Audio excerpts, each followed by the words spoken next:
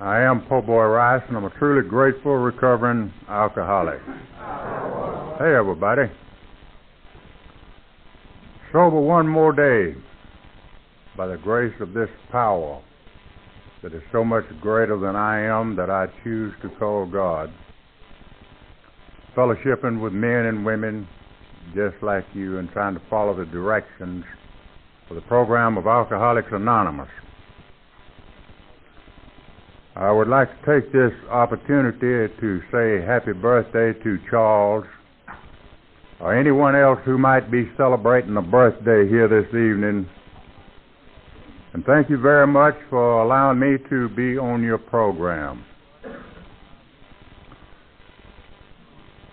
You people in North Carolina sure have been good to me and Old Flo. And we love you with all of our hearts. Every time we've ever been to North Carolina, we have always enjoyed it.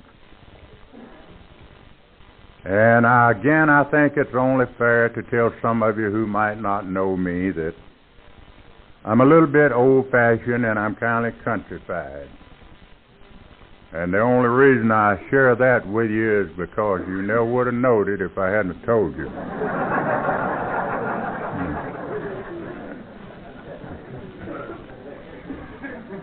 I'm also glad to see this 1,500 people out here this evening. I know that Buck is taping this, and I thought I might get one of those tapes and carry it back and play it to my home group. Because all they know is what I tell them.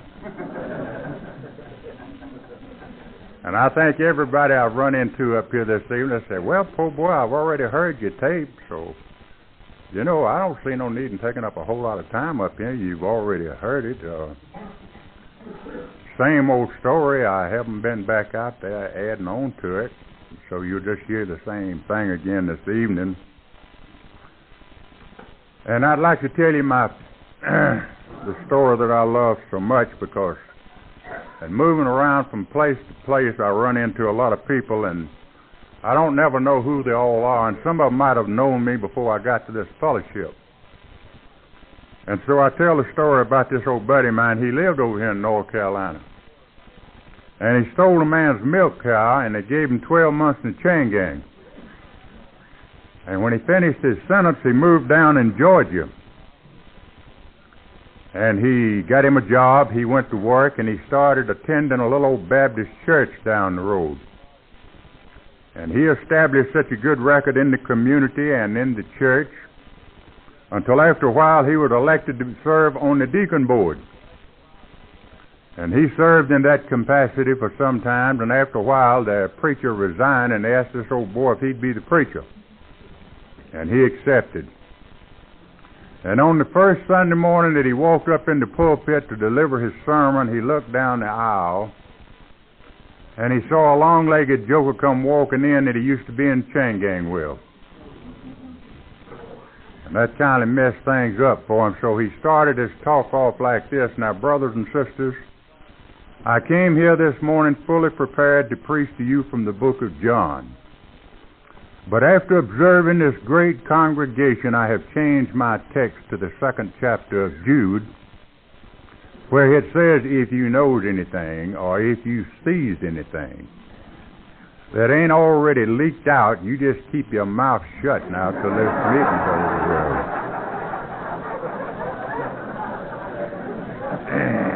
That's kind of the way it is with Po' Boy. And I did quite a bit of research before I found out there ain't no 2nd chapter of Jude. I don't know where that old boy got that from, but it worked. I'm also privileged to have this typical-looking little old silver-haired lady sitting here with me, who's my wife, and I call her Old Flo. Now, Flo ain't all that old. That's just a pet name. She calls me Old Po' Boy. And every time I start to talk, Flo says, now, don't you tell them folks how old I am. I don't know what makes women like that, but that's just the way they are. And, of course, I respect her wishes. And I just say old Flo got here about the same time kerosene did. And, of course, that was back on in the days when castor oil was a wonder drug, you know, sort of like penicillin when it came along. But I think what I'm up here for is to share my experience, strength, and hope with you in order to follow the guidelines of the program of Alcoholics Anonymous. And in that 5th chapter it says our stories disclose in a general way what we used to be like, what happened, and what we're like now. And I would just love to spend this what little time I have up here sharing with you what it's like today. It's beautiful. My friends, this is not a dead end. This is not a dead, dull, boring, and gloomy fellowship unless I make it so. To me, it is very exciting. I really get excited about this thing. When I think about this God that I talk about, who loved poor boy Rice enough that he picked me up off of the scrap pile, naked, and he gave me a new lease on life. Thank God. He gave me something worth living for. And the only message that I have to tote is my personal experience. And unless I have had an experience as a direct result of something, that don't have a whole lot of meaning to me. And I come to find out a long time ago that personal experiences is the best teacher of all times. I was born a little over 72 years ago down here in Rockdale County, Georgia. And that's where old Flo and I live today. I retired at the age of 66, the first part of 79. And all Flo and I had was our little old Social Security check, and we couldn't pay that high rent up there where we lived in Stone Mountain, so we moved down to Conyers.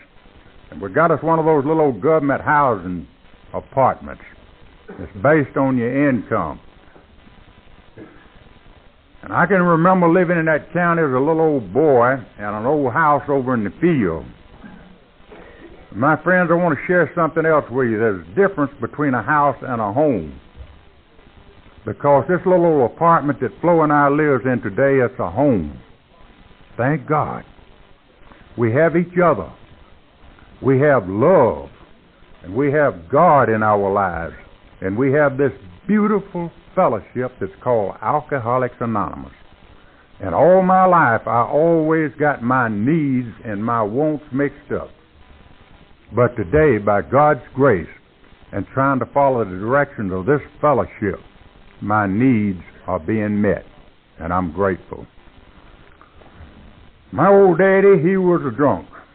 He was a sharecropper, and he was a moonshiner. And I suppose by the time I was 10 years old, I could operate a liquor still as good as my old daddy could. I knew all the ingredients that went into a batch of beer that would cause it to ferment when it was ready to be distilled.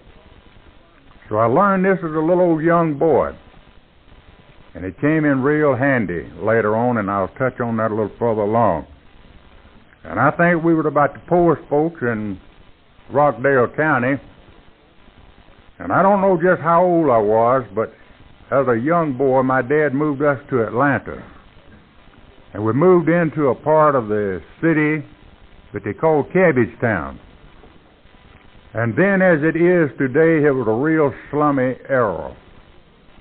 And I think every little old boy that I began to associate with or to run around with, he was a graduate from some reform school, or he was a candidate for some reform school. If he hadn't been, he's on his way.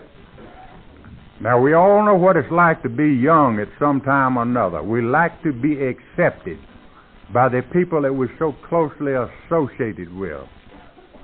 And so it was with me. I wanted to be accepted by the other guys. And I began to do the things that they did.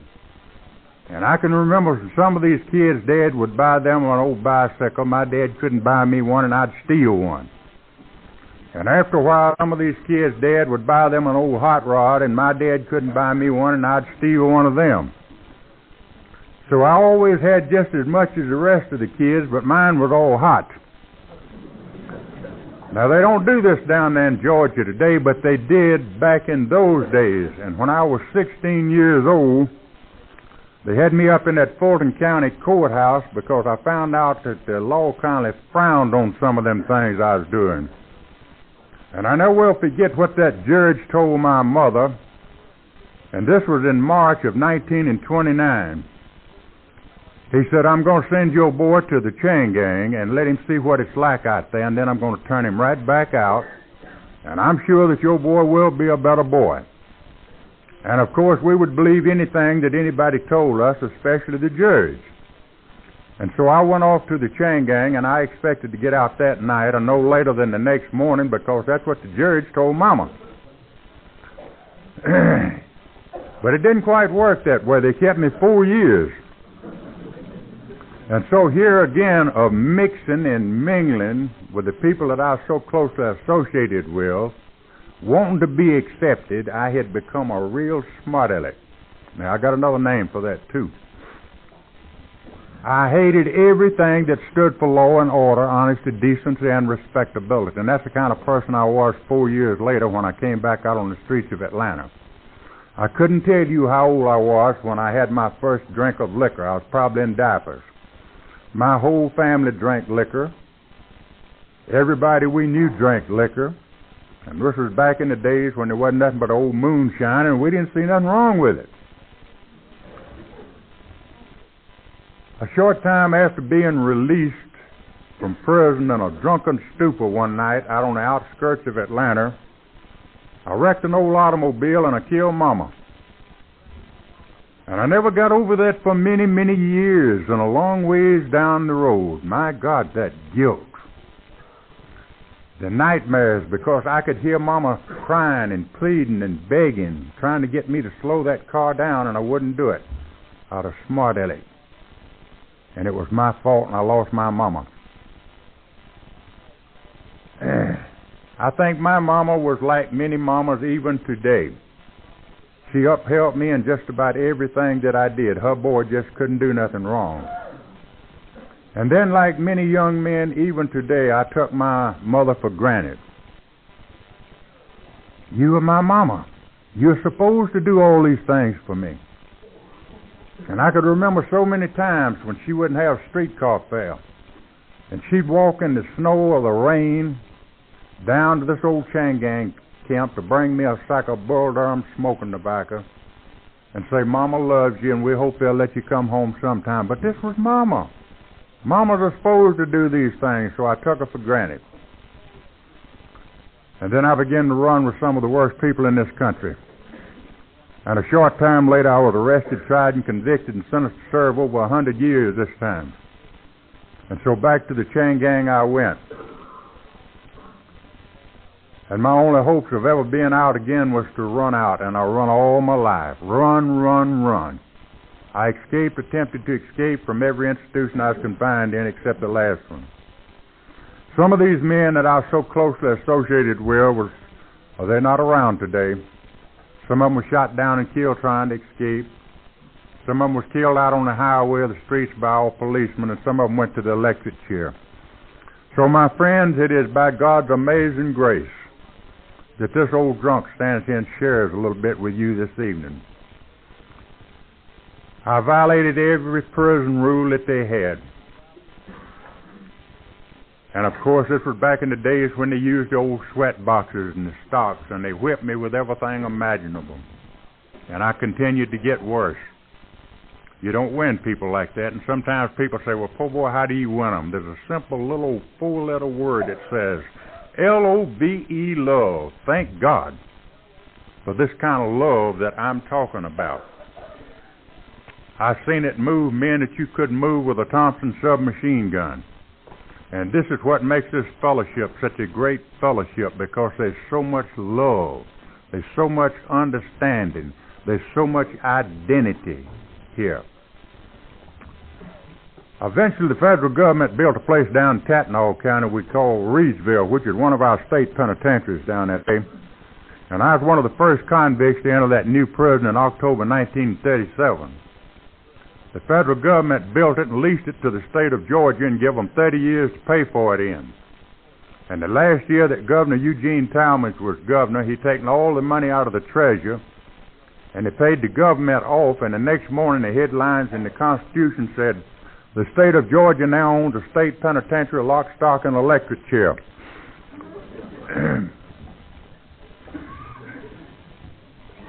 So they locked me in a little cell for 8 months until they could open for a rock quarry for incorrigibles.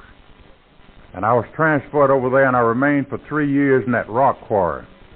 But I managed to escape on 2 different occasions out of that quarry, and they sent me back to Reedsville under what they call a stop order, never to be transferred out again. And I don't know how long it was, but it wasn't too long after that until we got a new warden down there. And out of 2,500 convicts, he picked 10 of us with the worst escape records and said, "Carry these men to maximum security. They'll never come back to population as long as I'm warden." We had a lot of friends and we had a lot of connections. And 30 days later, we escaped from maximum security at midnight. And we came downstairs and we captured the whole inside of the penitentiary. Now, this had never happened before and it's never happened since then, but it did happen that time. We'd taken over the front office, the powerhouse, and the switchboard. And I walked down through those cell blocks with a market basket full of keys, and I turned everybody out that said they want to run away. I must have let 100 out. So we threw that main switch and we had a complete blackout. All the inside lights, outside lights, tower lights all went out at one time. And there was 25 of us went out those big front doors and taken cars off of the yard and left. And the other 75 that I had let out went down and broke into the commissary and got all that juicy fruit chewing gum, brown mule chewing tobacco, and they didn't want to run away, they just wanted to steal something that's full of larceny. And the governor offered a $1,000 reward, dead or alive, for every one of us. And within another month's time, I'd say, we was all back in jail somewhere. And they started what they called an 8-ball squad. Our heads were shaven, and those old pick irons were welded around our legs, and we were placed out in a stump digging detail, segregated from the rest of the men. And every state trooper in the state of Georgia had to come to Reedsville and do 10 days guard duty over this particular detail that they might know these men anywhere on site. We were not allowed any visitors or any male privilege, and of course we had no money, not even any lights in our cells. Life looked pretty hopeless in those days, and so many of these men began to break their legs and to break their arms and to cut their heel tendons, known as a heel string. And some of them crippled themselves for life. And so the word came back to Atlanta as how these men was crippling themselves, and the governor picked a group of men to come to Reedsville to make an investigation and to report back up at the Capitol and recommend something to do about this. And he said, the state of Georgia will back you men up 100% in any recommendation you make. And so they came down, and we were driven out of these old muddy river bottoms into this old dark cell house. And he had picked the president of the Senate, the speaker of the House, a lot of judges, probation officers, newspaper reporters, and photographers. And one other man I'll never forget as long as I live. His name was Mr. Wiley J. Moore. Mr. Moore was a millionaire banker in Atlanta, and the governor asked Mr. Moore to head up this group. Mr. Moore said, open the door, I want to go in here and talk to these men. And they said, you can't go in there, it's too dangerous. And this was the first time in my life I ever heard anybody talk about God in a respectful manner. Mr. Moore talked about the God of his understanding, and he said he prayed before he came down there, and he was not afraid to go in there. And that got my attention. They let him in, and we followed him to the rear of this old cell house, and we sat down in a big circle, and Mr. Moore sat down in the center of this group with tears just flowing down his face. And he brought us a message. He talked about the God of his understanding. He said, you can't buy it, it's not for sale. And the most amazing thing of all, he said, you don't have to be good to get it, that it's a gift. My God, I couldn't understand that kind of talk. But I had all the respect in the world for that man because he was not afraid. And for many, many years after that, I'd think about that message that man had brought us that day. And I wanted to be like that man, but I didn't know how to be like that man. That man was for real. He said, I'm going to let your hair grow out so you look like a human being. I'm going to take these old stripes and these old chains off of you. He said, I'm going to let you pick any job in this institution that you want, that you can learn a trade that'll be worthwhile to you on the streets one day.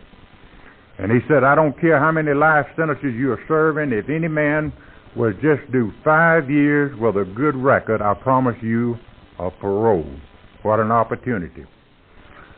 As far as I know, there's only one other man in that group that's still living, other than myself, that's taken advantage of that great opportunity. He did do 5 years. He was paroled. He's an old grandpa now. He never got back in trouble. But you know what kind of job I asked for? I asked for a job down the Stewart's department. Now, that's where they got all that meal and sugar and syrup and yeast. I intended to stay drunk, and I did. And I have people today, they say, "Poor boy, how in the world do you drink in the penitentiary?" I got news for you there, honey. It was easier to get at Reedsville than it is over in Rockdale County. You didn't have to walk as far after it. And out here they call it beer, but in the penitentiary we call it buck. It ain't nothing but still beer. And of course I had learned this from my daddy as a little old boy working around lick still. And I could make it so strong you'd almost have to have a chaser with it. So I stayed drunk. And I used this little extra privilege that I had of mixing and mingling with the other convicts and scheming and plotting and planning. And after a while I got me an old pistol smuggled in there. And I got up there one morning, I enticed 5 other men to help me, and I was so drunk I didn't even know I was in this world.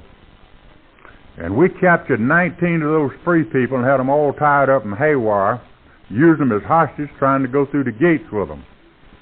Now, I thought I wanted out bad, but my friends, I can honestly share with you this evening, thank God I didn't get through those gates that time, because I certainly wouldn't have been living today. And anything that I tell you that happened to me, don't you feel sorry for me. I asked for every bit of it. You know, I was in this fellowship for a long time before I realized and accepted the fact that I am responsible for my own actions, where before I had always blamed people, places, and things for the condition that I had got myself into. And so they stripped me off naked, and I was beaten till I was bloody as a hog, and I went to the death house. Right in the shadow of the Georgia electric chair for the next 2.5 years for safekeeping. I was not allowed any visitors, and I couldn't have any mail, and of course I had no money. And if I ever got a cigarette during those 2.5 years, one of those condemned prisoners gave me a cigarette. I saw an awful lot. Now, this didn't make a Christian out of me, but it certainly did change my attitude about a lot of things. 2.5 years later, I came back to population, and I had a thought like this. When I go again, I'll go out that front door a free man. I'll go out the back gate in a pine box. I can't beat you. I quit. And so in my way of thinking, for the next 7 years, I made what I called a good record. Now, I stayed drunk most of the time, but I stopped trying to escape. And during those years, there was a lot of things that happened. A lot of them were real tragedies. And a lot of it was comedy. And I like to look at the humorous side of things.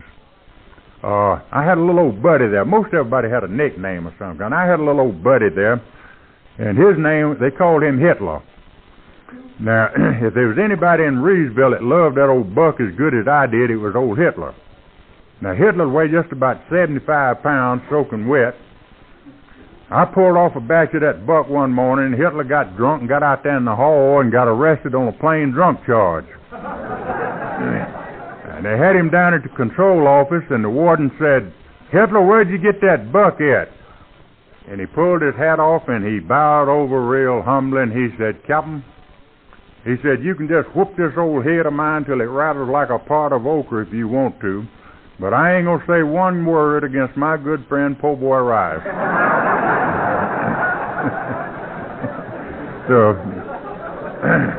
Old Hitler swore he didn't snitch on me. You know, he didn't know how they would. Then, as many other times, we'd have to go upstairs, eat bread and water for a few days, so it was just a merry-go-round. But I stopped trying to escape. And by this time, we had a pardon and a parole board down there in Georgia, and we had a board of corrections. Before that, all we'd had was a prison commission, which consisted of 3 men. They were the whole works in Georgia. And every year, the pardon and parole board would come down and interview me and make a recording of whatever my attitude was and carry it back up to the Capitol.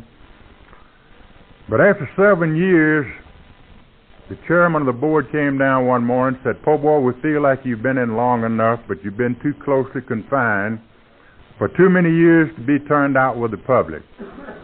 I didn't know anything about World War II. I had no trade.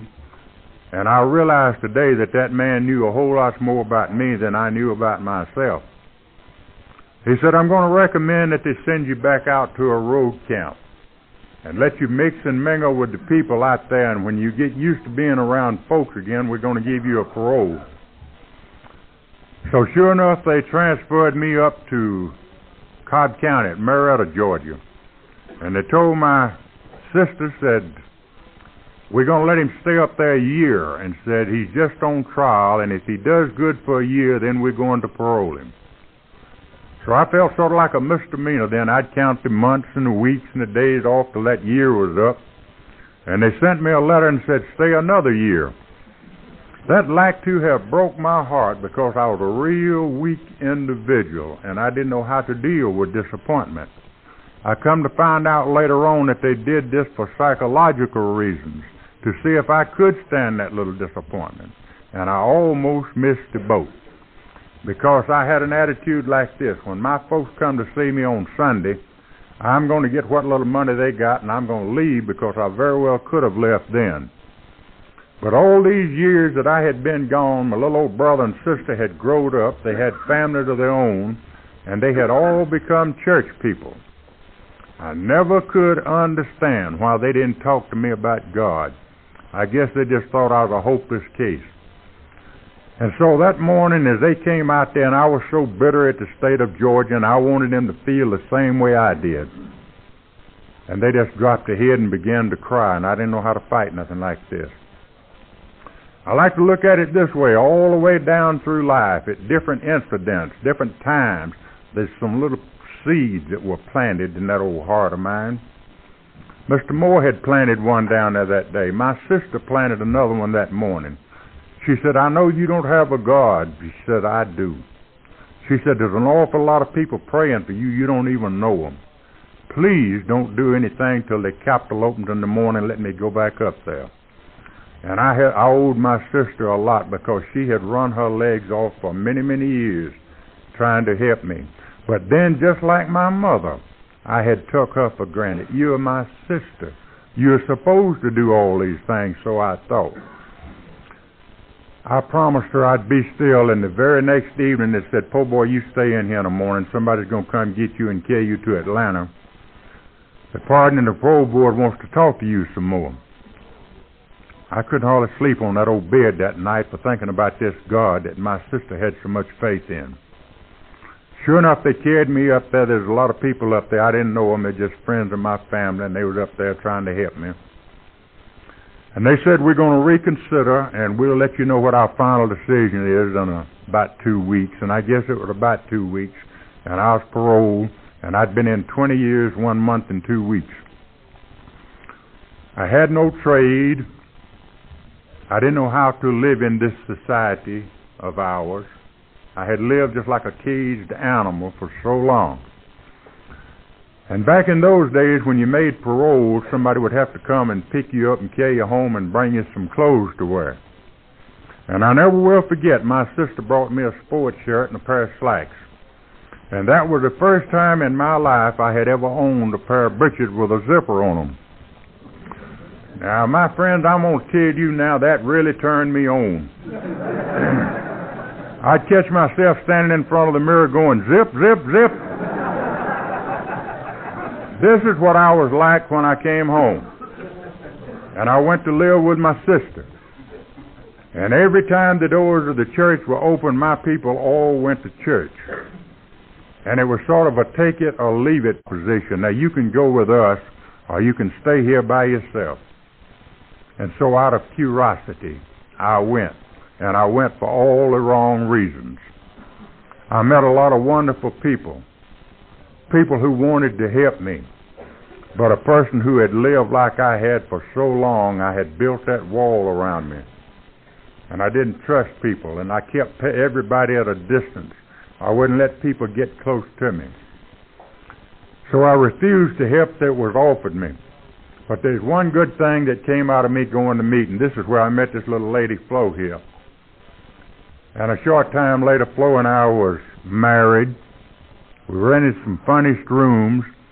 And 2 men in that church got me a job digging ditches for a plumbing company. I'm a good ditch digger. And I went to digging ditches, and me and old Flo go to meeting on Sunday. And I kept on digging ditches, and after a while they gave me a dime raise and made me a plumber's helper. And I stayed with that, and after a while I got me one of those little old cards that said that I was a journeyman plumber. And I went out to Emory University, and I got me a job as plumber. And I worked out there for 2 years. And during this time, I was not drinking liquor. You know, that book tells us there's a time in our drinking careers before we advance so far into this disease of alcoholism that we can quit on our own if we have reason enough to. And I had good reason then not to drink. And so I was not drinking. And one morning they called me in the office and they said, "Po boy, your past is caught up with you." Said, "We can't work a man with your record at the university out here. We're going to have to let you go." So here's another big letdown, and I'm a real weak individual. I just couldn't understand these things. So I got full of anger. I got full of resentment. And that old attitude came back. I'll get even, that I had lived with most of my life. And that old false pride wouldn't let me go home and tell Flo what had happened. She would have understood, and we could have worked it all out. Every morning she'd put that bread and meat in a sack, and I'd leave like I was going to work, and I didn't have a job, and I didn't want a job. I was full of resentment.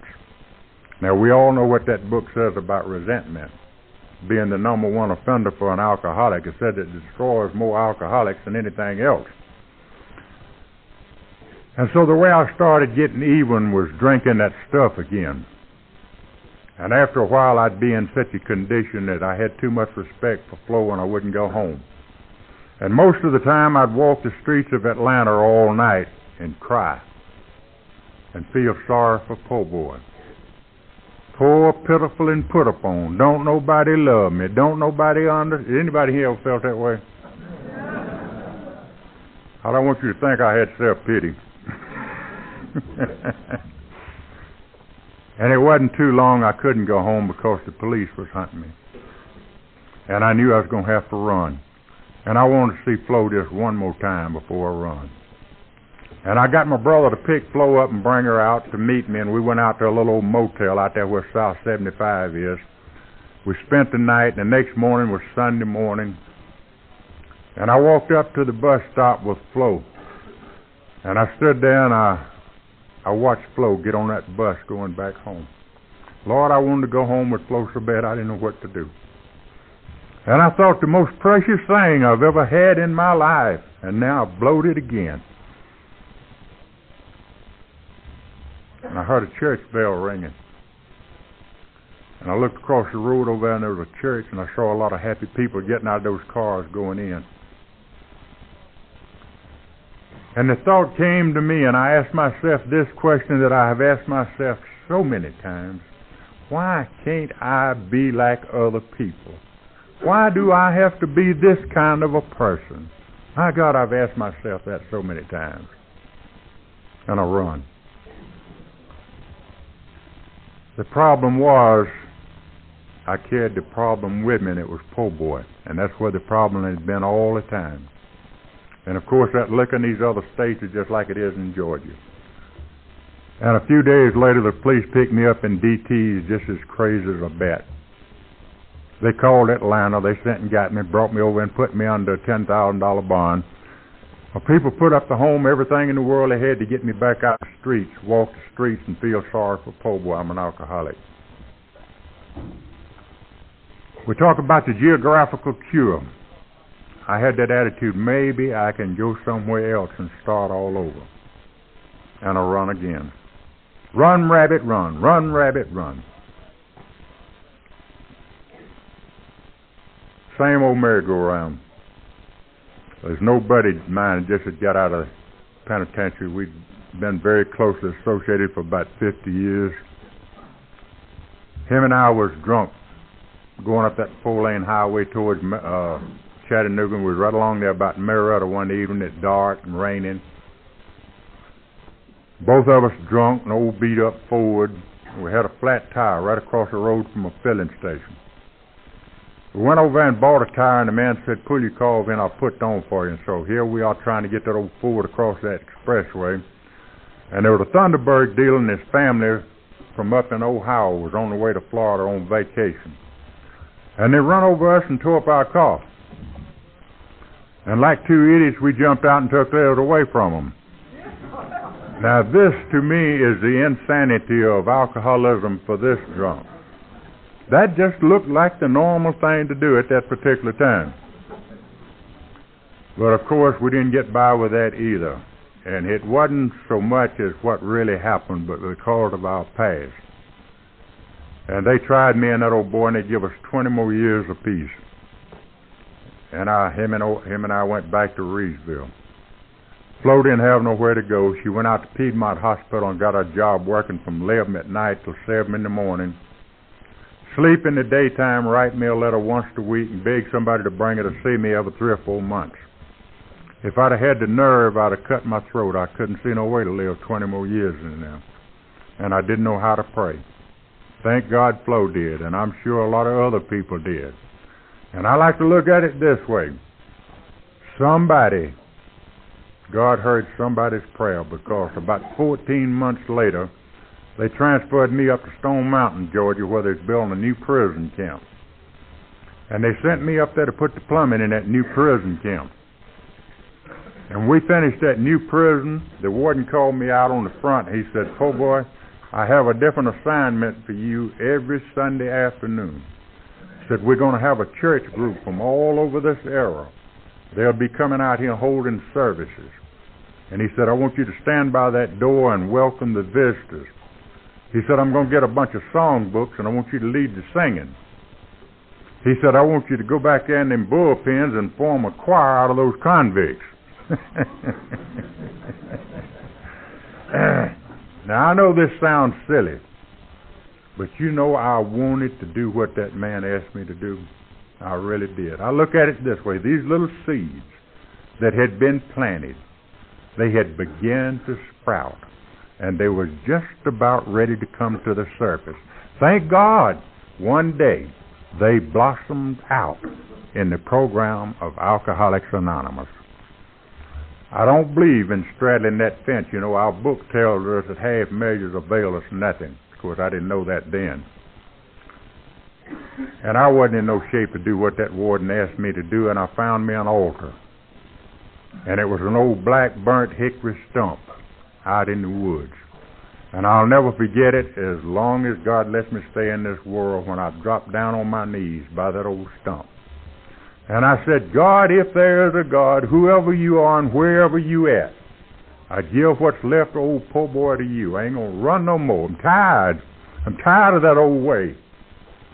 Something happened, my friends, because since that day and since that hour, I've never wanted to rob, steal, or kill nobody since then.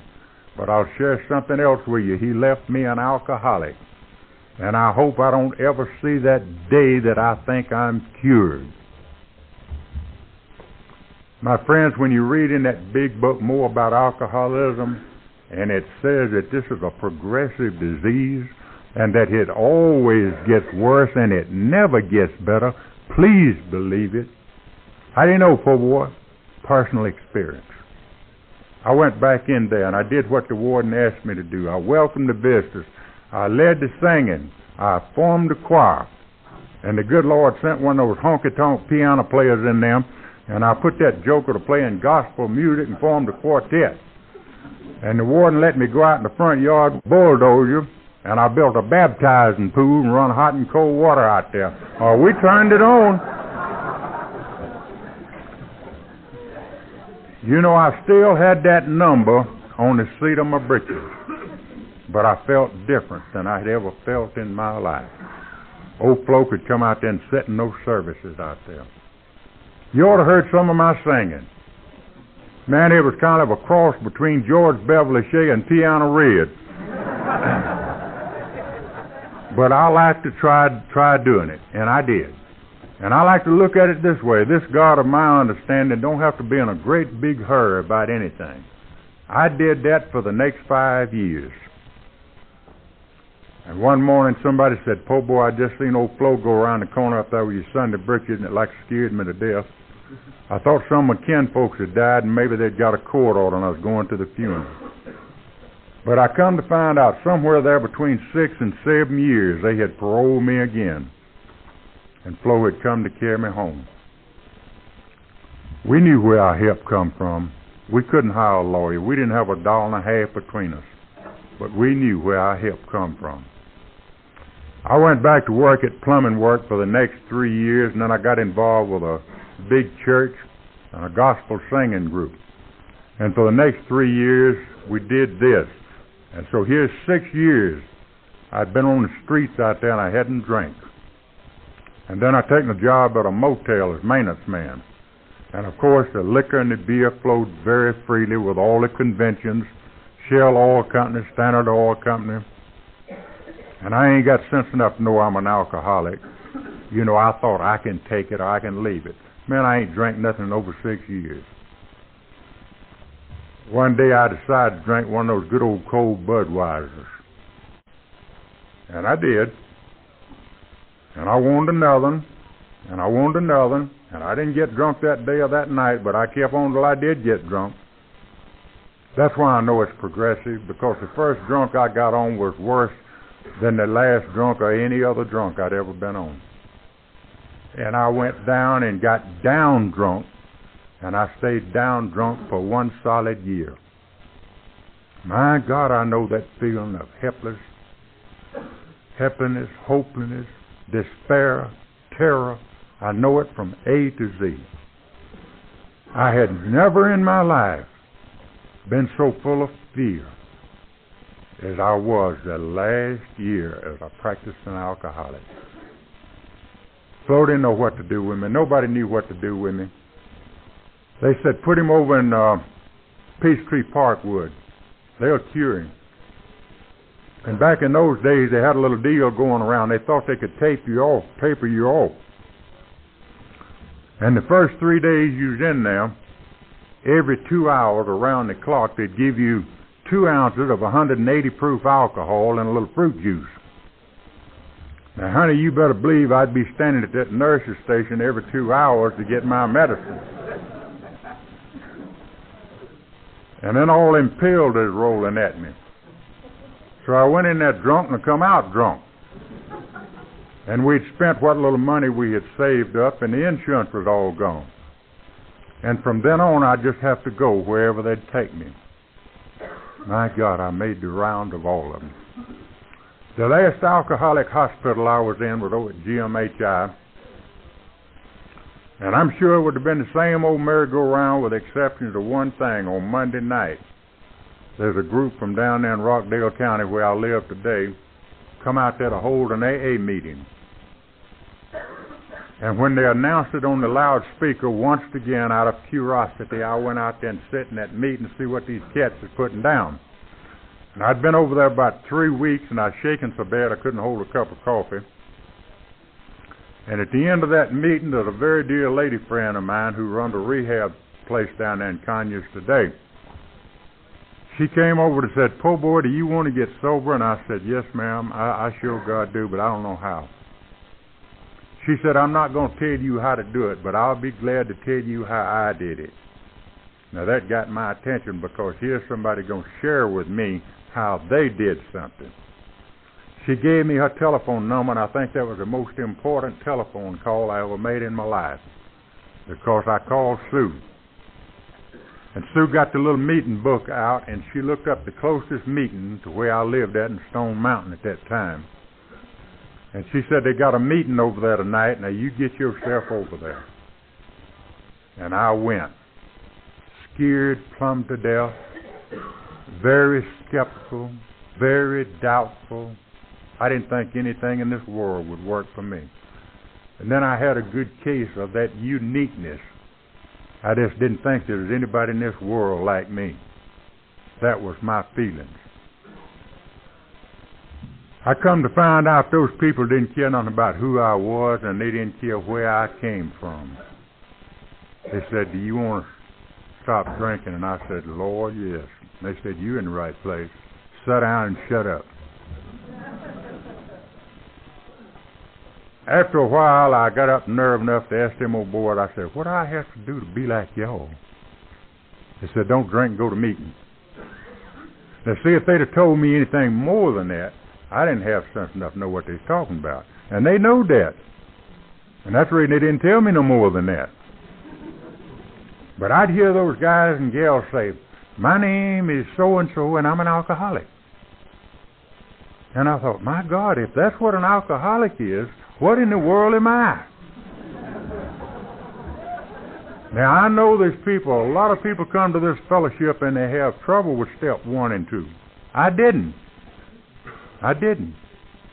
Because I made a decision that first night, if this is what an alcoholic is, I wanted to be an alcoholic more than anything in the world. I didn't want to be what I was.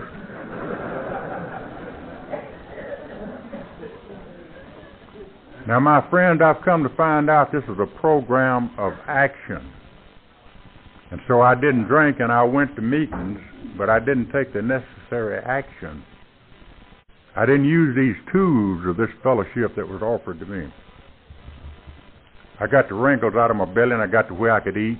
I could lay down at night and I could go to sleep. I could get up in the morning, put my breeches on, and go to work. Flo got to treat me a whole lot better. My kin folks got better. And I said, thank God, sanity has returned. After a while, they made me secretary of the group, and then I thought I owned my own group. And I went on and I celebrated the birthday. And I did this for about a year and a half.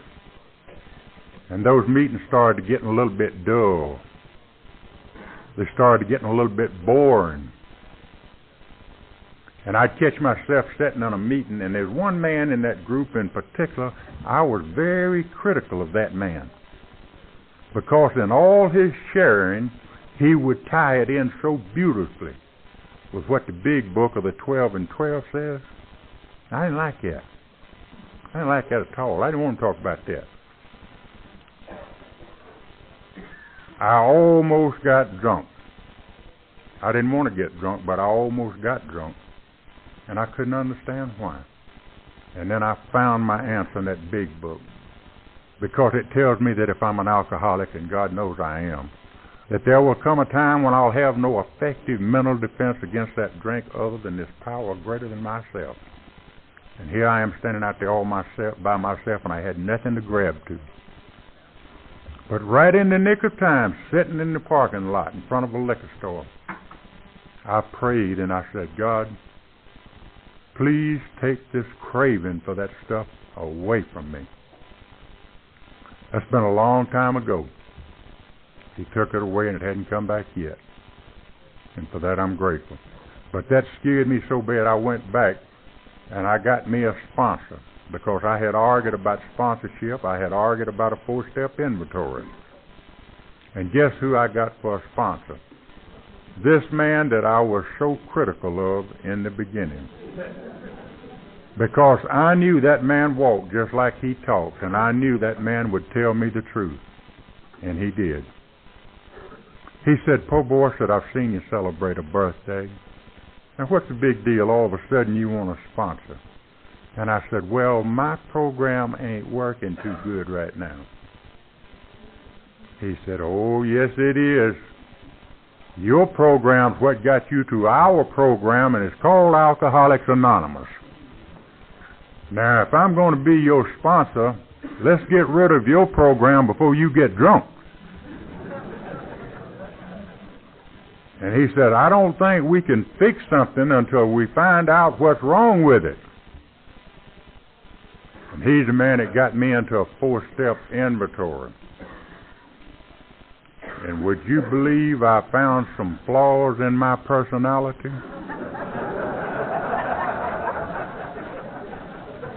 They were there all the time. But blinded by this old false pride, I simply refused to look. Had I not got me a sponsor, I would have never got into that book. Had I not got into that book, which is the program, I would have got drunk and I'd have been buried a long time ago. I'm a firm believer in good sponsorship. That man sponsored me, and then in that 5th step, I talked to that man about some things I thought I'd carry to the graveyard with me. All these steps are spiritual, but my friend, that 5th step, I had a spiritual experience there. He cried, and I cried, and we hugged each other's neck. Now, that old boy got transferred later on. He's down in Mississippi now. But I got 2 now. And neither one of them hadn't been sober as long as I have. But I learned from my first sponsor that what I'll look for in a sponsor is quality and not quantity. Because I've seen people who had celebrated a whole lot of birthdays that didn't have this quality of sobriety that I was trying to get. Yes, I wanted what you people had and what this program had to offer me. I see it's 9 o'clock, and I want to share this with you in closing.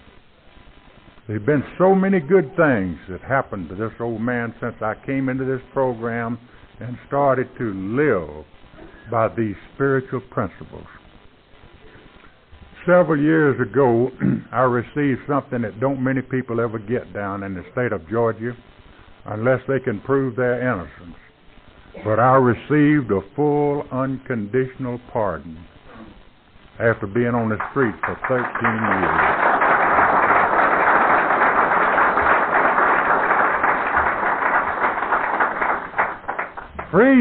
Free, thank God, free at last. First time I'd been free since I was a little bitty boy. You know, I'm a registered voter now. If I just had sense enough to know who to vote for.